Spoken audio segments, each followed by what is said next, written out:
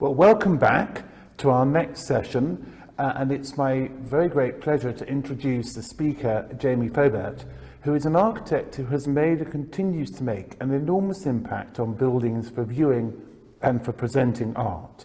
Based in London, he has designed a large extension to the Tate's Outpost in St Ives, a totemic location for British art and artists, and also to the wonderfully quirky and enjoyable Kettle's Yard in Cambridge, and is now working on a major project for the National Portrait Gallery in central London.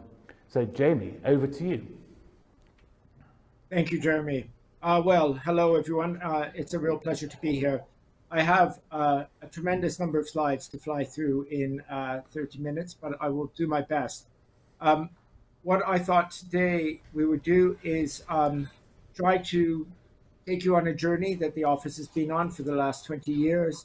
And I think it's really important to go back to the beginning and to think about the small projects in art and the way we were first introduced to working in art, and then to begin to talk about how these took us through to our competition winning projects for Tate St Ives. I thought we should focus on that, and then also give you a very brief insight into the work that's underway at the National Portrait Gallery in London.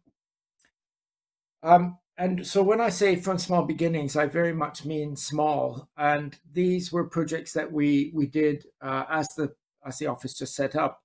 And we were very fortunate to work with domestic spaces, but for artists. I mean, and these were great artists. So we worked on the house of Anthony Gormley and Vicken Parsons, the sculptor and painter in North London. This is the room we built for them. The painters, Christopher Lebrun and Charlotte Verite, adding a small extension onto their house, and the photographer Nadav Kander and his wife Nicola. I think what's important about these projects is that working with artists, they have a very different perspective on what they're looking for, what they're thinking about. They're very concerned with form and light and color, all the things that they are interested in their work, they want to discuss with you. So you start to develop a way of speaking, a way of thinking, which I think is very distinct from, say, working with developers or working with regular human beings. Working with artists is always a very specific thing. And through this, we began to work with existing galleries on exhibitions. And this meant that we started to work with curators and understand how galleries work. And we've done at least 20 different exhibitions, from classic exhibitions like from Constable de Delacroix at Tate Britain, basically picking paint colors and building some partitions and thinking about the way visitors move through the space, but also watching the way curators work, the way they hang works, the concerns they have about the way people move through and see the work. And then more at the V&A, a work about contemporary craft where we built plaster walls out of blocks of cast plaster, thinking about what is a neutral materiality that would then best help make the experience of the visitor amplified. But always the important thing is that the work that we do in exhibition never overpowers the experience of the artwork. I mean, we came very close to overpowering the artwork in this really wonderful experience of working with the artist and filmmaker Patrick Keeler in Tate Britain, where he assembled a huge number of works spanning centuries to tell a story about politics and economics in the British Isles for the past 200 years. And we assembled these all on mill finished aluminium frames. But the time that we were really introduced to the team at Tate in London was doing a project on freestanding sculpture in the 20th century called the Upright Figure, where we installed in the turbine hall black steel plates and walls on which sculpture spanning 1900 to 2000 could be placed to tell the story of the way European artists have reinterpreted the human figure. And it needed to be quite it needed to allow the curators the ability to move and change sculptures over the year it was in place, but also to create a second context within the vast hall of the turbine hall. And so from these works, we began to work on temporary art spaces. And again, this is shifting from working on exhibition to actually working on the spaces. And for a few years, we did the Frieze Art Fair, which is a monumental art fair in central London. And but here we started to think about, how do you enter the space? In this particular iteration, you came up a temporary ramp and entered high above the whole fair and looked over it. And we also introduced to Frieze a series of public open spaces like squares. The tree that you see in this image, we actually rented and put into the space because the fair is in Regent's Park and it felt very right that you should see more trees. And then we had a really wonderful experience working in Moscow. This is the Melnikov bus garage from 1926. And it had been saved from demolition and renovated in Moscow. This is the site. But it is an extraordinary interior, 8,000 square meters. It's vast. It's a couple of football pitches. And it's Konstantin Melnikov's, one of his great buildings. And this was taken by the Center for Contemporary Art, which then became called the Garage after this building name. And we did for 5 years, we did a series of exhibitions for them, different ones. This is a Dan Flavin, which had actually only ever been shown in its full size in the garage because we had so much space. And then we did a series of exhibitions. This is young Russian artists. And they ran these exhibitions for 5 years in a short lease that they had for the building before going on to build a temporary building elsewhere.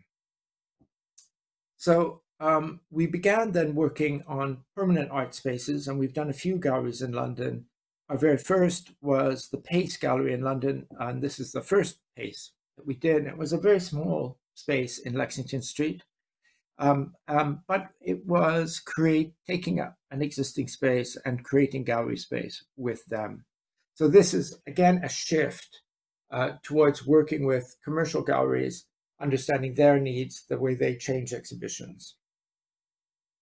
And so there's a kind of evolving understanding, first of artists themselves, then of curators, and then of galleries and how galleries operate, and then actually starting to design galleries themselves. And the first competition that we entered and won was for Kettle's Yard in Cambridge in the UK, which is a really wonderful place. People in London and in England love it very much. In the 1950s, Jim Eade was a collector. He had been a curator at Tate, and he purchased these 2 derelict cottages that were slated for demolition, and he restored them. And this is an image of them from outside. He restored them and he filled them with contemporary art, but also old furniture, bits of natural objects. Quite an extraordinary collection. He lived in the house, and every afternoon he and his wife would open their doors and allow Cambridge students to come in and talk about art and look at art. And he did this for about 20 years. You can see in the top right-hand corner are these 2 small cottages. But in 1968, he made an agreement to give the houses and the collection to Cambridge University. But his collection was vast compared to the tiny cottages, so they hired the great architect Leslie Martin and David Owers to extend. And talk about an extension. This is the cottages, and this is the extension. And it's really a masterpiece of late mid-century architecture, 1970, David Owers and Leslie Martin. This is a wonderful hand-drawn sectional perspective that we found in the archives, showing the way Kettle's Yard operates. It's above ground, but it only uses top light. It never has any windows. It's all about bringing light through these extraordinary roof lights down into the space. And this is a view inside. again, it's a very contemporary building for its time, yet it's filled with historic furniture. This in the foreground is a Barbara Hepworth. On the walls are Alfred Wallace's. But it always feels very domestic. In fact, he called this, instead of calling it the gallery, he called it the house. What followed this first edition was that small pockets of land became available, and a number of occasions through the 80s, it happened piecemeal, really. And I think when we arrived and for the competition, what was really evident is that these small additions that had happened after 1970 were much less successful, mainly because the land was very hard to get a hold of. And so we realized that there's a kind of line of significance between the cottages in the Leslie Martin house and all of the work that had happened after. And so we redesigned the site, keeping the house and the cottages, but creating 2 new galleries and really reconfiguring almost everything from the house to the facade. And here you can see an image on site and the extent to which we demolished all of these elements in order to rebuild, and very, just without showing much, the facade in a very sensitive historic area kept the historic facade, but we added this element on the side, which is really a very modest addition to the cityscape of Cambridge. But we created a new interior which really feels connected and continuous with the existing Kettle's Yard, and brings you through a series of public spaces into 2 new galleries, up a staircase above, which is again, has the kind of feeling and language of the simplicity of Leslie Martin's work, into really new contemporary galleries where they can show a lot of contemporary work, which really works along with the house and the cottages as the changing elements of Kettle's Yard. So this competition, as well as one for Charleston in East Sussex, brought us to a competition for Tate St. Ives, which was again quite an important moment in, I think, the work of the practice. So for those of you who are not familiar, St. Ives is on the Atlantic in Britain, and here we have the whole of the UK, and this down at the far west is Cornwall. And if we zoom into Cornwall, at the west of Cornwall, we have St. Ives, which is a promontory out into the Atlantic.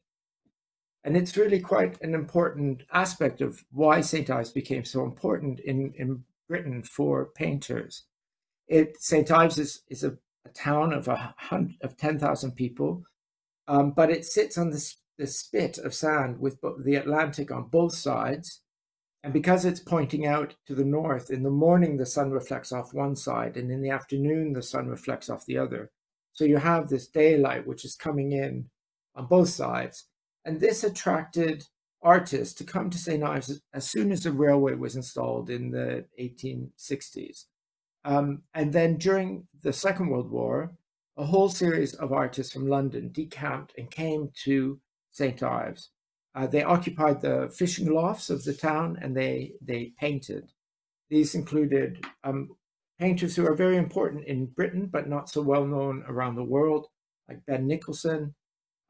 He came with his then wife, Barbara Hepworth. While he returned to London, she remained in St. Ives and was really one of Britain's most important sculptors. Her work is, for instance, in front of the UN in New York. And then other painters continued, and during the war, even Nan Gabo spent his war years in St. Ives. And then after the war, there continued to be other great painters like Patrick Heron. So the site, there was already a Tate Gallery built in St. Ives, and it was built on this industrial site, the only bit of industry in St. Ives.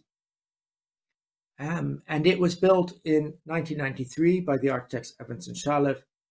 It's a piece of kind of gentle postmodernism with lots of references to Charles Rennie Mackintosh and the arts and crafts.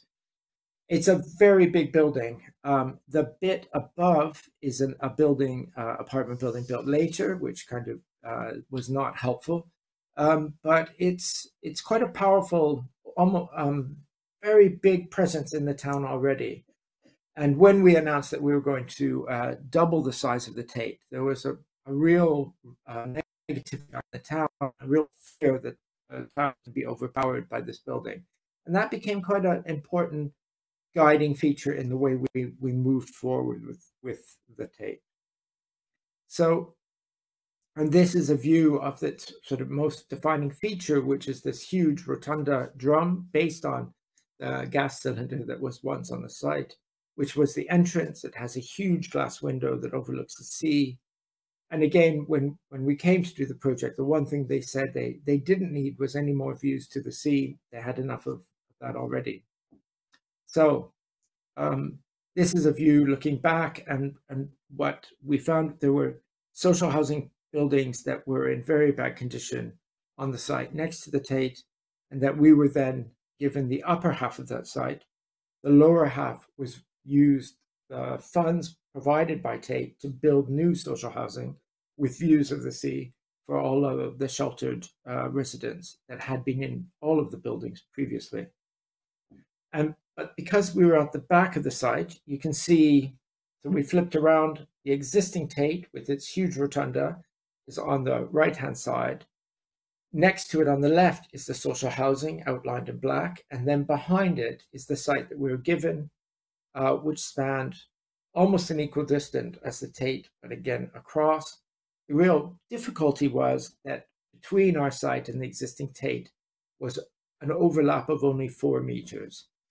And we really wanted to make that 4 meters evaporate, not become an issue.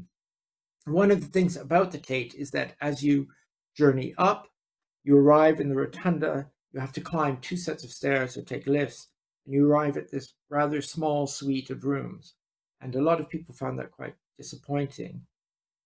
We had a site which was 12 meters higher, and if we then asked people to climb a second flight of stairs and a second set of lifts to get to the gallery, it would make the visitor experience very difficult. So our proposal in the competition was to excavate the cliff, to insert in the gap in between the existing Tate and the new gallery, a service building which had a large art lift, or art handling everything, including a lobby, and then to build the biggest possible gallery we could on the site, which was a 500 square meter gallery. And you can see what this did was created an enfilade between the existing galleries, a new lobby, and the new gallery, which allowed the visitors to experience a single journey, which was 87 meters long, and connected the new gallery to the existing galleries very clearly. But in order to achieve this, we needed to excavate down 12 meters into the hillside, which was mostly shale, but had some very hard granite in it. This is just a view of the size of the excavation and what it was like when the piling was complete, being down below. And basically where you see these workers are, this is the space in which you are when you're in the new gallery. So here's the plan. And you can see that the galleries have no walls, have no windows in any of the walls. It's a very contained space. So what became really important was daylight.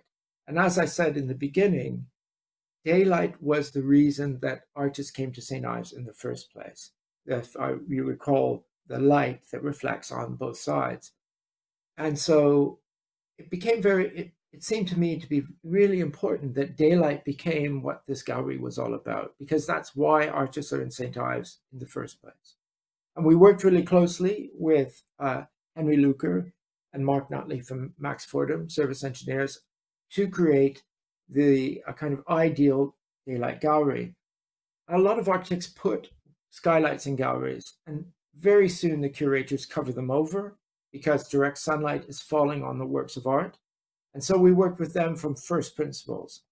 And what we created were, this shows 4, but in the end 6, very large light chambers, which capture the light. You can see they're very big. They capture a lot of daylight, actually light from the south. This idea of north light, it was contradicted by the Tate. They said, we don't want north light. North light's very blue. We want to capture south light, and south light has a much warmer hue, but only, and then to diffuse that light. So this is a computer rendering showing how the light enters the gallery. It hits the concrete beams of the ceiling. It's thrown down onto the ground, and you can see the red and the dark, bright yellow is too intense to hang a painting in. But on the walls, you have this very soft glow of very low lux. And it's very important that artworks are not exposed to direct sunlight, especially in national collections. And another way of viewing it is more natural. Here you can see the intensity of the light coming through the roof light and hitting the floor. Generally, in the middle of the room, we would only have sculpture, which would be all right in sun, but the walls are very diffuse. This is how Max Fordham studied it. We, in the office, created models. This is a view inside our model. And this is something we work with a lot. Foam board, duct tape, very much rough and ready. We take it outside, we put it in a plastic bag, and we photograph it. And really, our photographs showed exactly the same. Intense light in the roof, a pool of bright light on the floor, a very soft, very controlled light on the walls. And each of these were repeated 6 times to create the 500 square meter room, but with total flexibility. So you could have, this is the model showing the 6 roof lights. And then this is the section. So we had a lot of available height, which was really great. So we created a 5.5 hanging wall. We then spanned it with a structure of concrete, which allowed us to have a single open span, and those are 1.2 meters high. And then the light chambers extended much further, so that when you're standing underneath the roof lights, you have a volume of over 10 meters high. And here's a view of the gallery when it opened. And you can see 4 of the 6 roof lights, and the Tate were very wonderful. They opened with an exhibition of sculpture so that the gallery could be seen in its most open form. And this is looking up into the roof lights. And there's one detail that I'd be really keen to share with you. And this actually grew out of working with models, the models that you saw. This is a section, a cross-section through the roof lights as they sit on top of the beams. And of course, we started with the roof lights lining up with the beams. And what we found when we photographed it was then the section that was underneath the roof light had a lot of daylight in it. But as soon as you weren't under the roof light, the space between the beams were very dark. And then just by accident, while we were photographing it, someone knocked the roof off slightly and the roof lights shifted. So we were working with these models. You can see the beams and the model of the roof light. And so they just shifted slightly.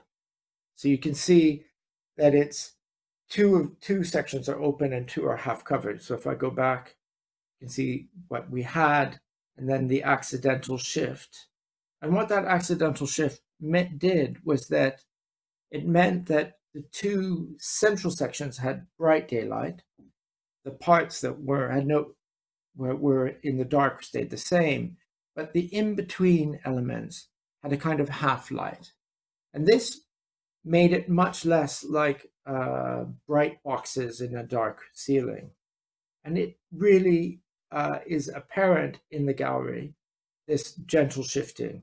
And you can see it really clearly in this photograph. So here we have the full daylight under the roof light. But then here we have the half daylight on the second half. And then finally, the space with no daylight. And this softened everything. And honestly, we would never have come to this conclusion except that we work with physical models and not just computer modeling. It's really important heart of the practice to make physical models, large-scale physical models, and experience those models in the present rather than on a screen.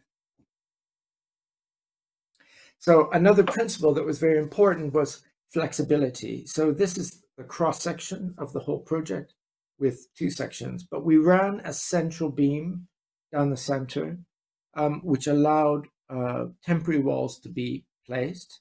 And then again, if this is the gallery empty with the 6 roof lights, we then allowed walls to be built to create 6 absolutely separate chambers, and all of the walls in this drawing have very controlled, very gentle daylight. So we knew these are the zones you could build walls, but that meant that the gallery could build, for instance, 2 small rooms and a large, a series of enfilade galleries, 1 long gallery with 3 small, more clever open ways. In fact, the curators came back with this configuration, which we'd never drawn, which worked incredibly well. And that was the second exhibition that they did, which I'll show you. And so it's been a real pleasure over the last 4 years watching the way the curators have used the space. So for the opening, it was a single open space. One of the third show was a Patrick Heron show where they built the wall configuration I've just shown you with this sort of asymmetrical layout.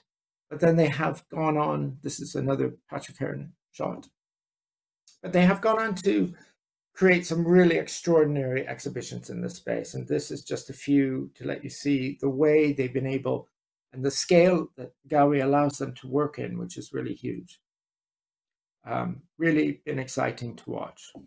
As an architect, it's been one of the great pleasures is watching the way the curators in St. Ives have just responded to the space and the way artists have responded to the space. Now, because we felt it was important that the gallery was a continuous journey with the top floor of the existing gallery, and the galleries were sunken, we ended up with a surface at about the level, just a bit below the top of the town with these roof lights. We began to think how we could use this new space as a public space and not just fence it off. And this is some sketching of the way you might inhabit the space between and around the roof lights, and some sketching, and then the way you might come down between the roof lights. And it was a kind of gift from the Tate back to the town. This is a view across the site from a cemetery next door, and then moving the kind of pathways between the roof lights with and the way that townsfolk use it to go down to the beach. And then the only really built element is a pavilion which holds offices and curatorial spaces, as well as a loading bay, and it sits above the ground. And it was very important that we gave it a materiality that was very much about St. Ives. These are glazed tiles. We chose a yellow tile, and then we had hand-painted series of glazes in blue and green. This is a photograph of it in the sunlight. They're tilted slightly up towards the sky, and it's been really wonderful seeing the way that these change during the day. So this is a view from the pavilion across the roof lights to the sea. This is the color that we thought they would always be, this sort of bluey green yellow.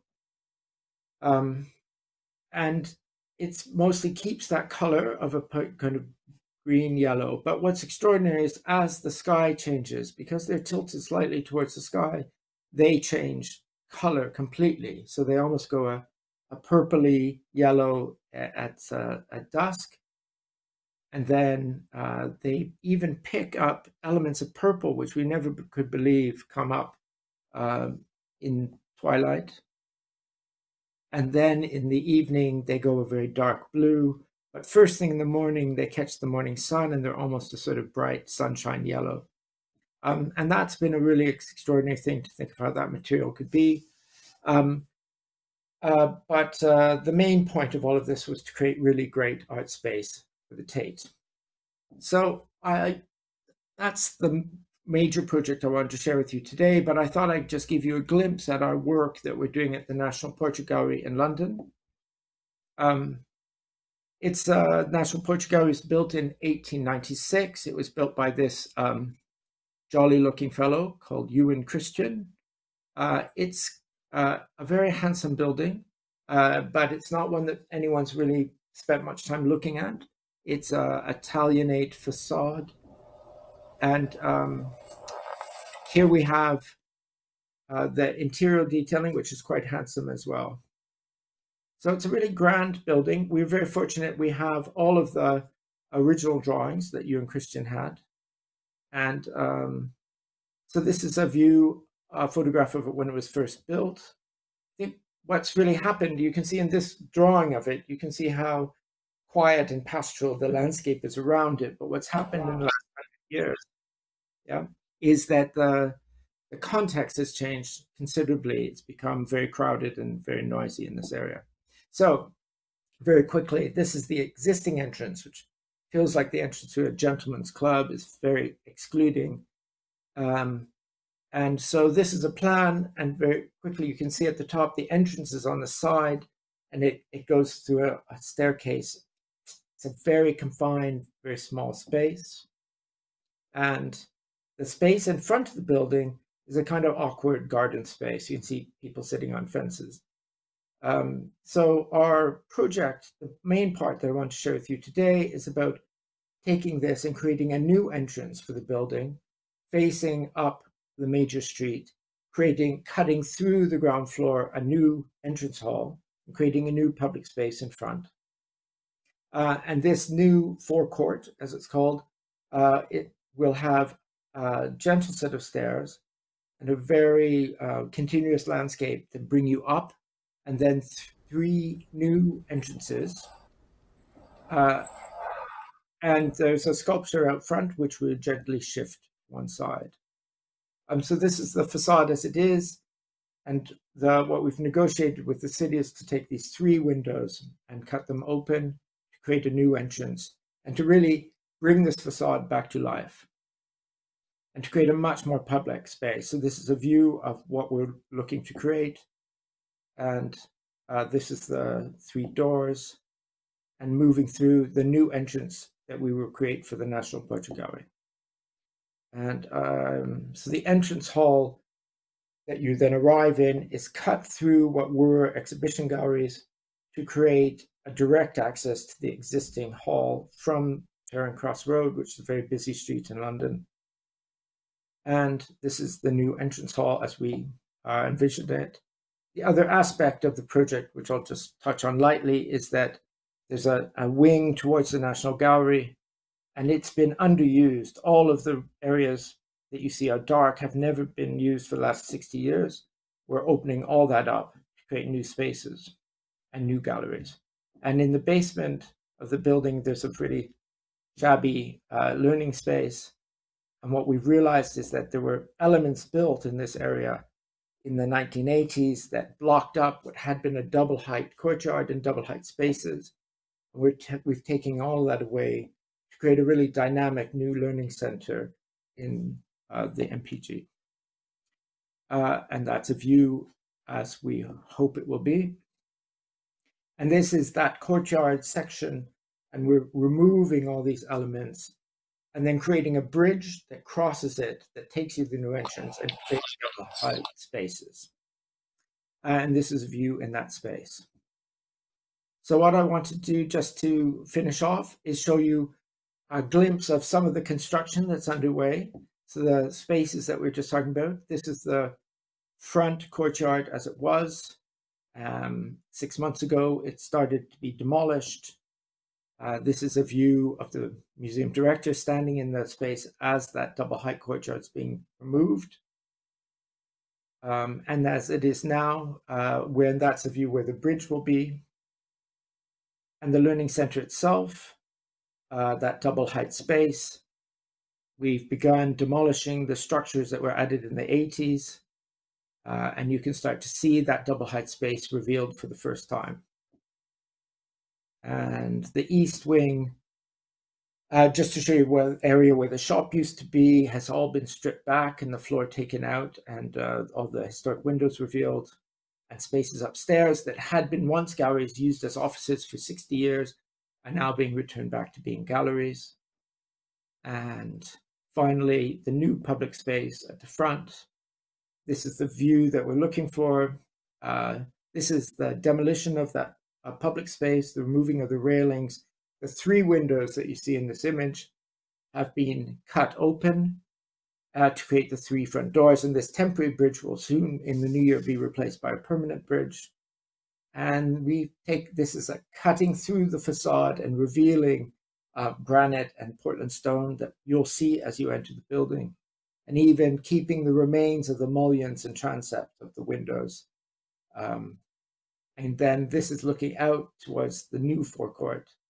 And finally, the new entry hall, which has had some substantial steels put in to open it up. So that's the new entrance, and the final view of the entrance hall that we've created with big steels to create this new public space. Thank you very much. Well, Jamie, thank you for a magnificent tour through some fascinating buildings for showing and indeed creating art. And it strikes me that one of the things that sort of you raise are the different forms of creative thinking that can come into working for art. On the one hand is the work that you do as an architect, which we might loosely call design. There's then obviously the work that the artists do, creating work, and you talked about creating space for living artists like Anthony Gormley and Christopher Lebrun. But there's also, of course, curating. And indeed, when you talked about St. Ives, you showed that the curators have actually come up with a plan you hadn't thought of. And I just wonder if you could say a little bit about the difference between working with artists who are creating objects which they want to put on view in some way, and with curators who are trying to create both the spaces in which the work can be seen, but also to create relationships between the different works. Yes, I think this is a really important thing that we learned through these stages of development in a way. I think what is really, when the artists are creating their work, they rarely are thinking about gallery space unless they're being asked to come to a gallery and do a specific installation. They're working within whatever medium they choose, and they're creating their body of work.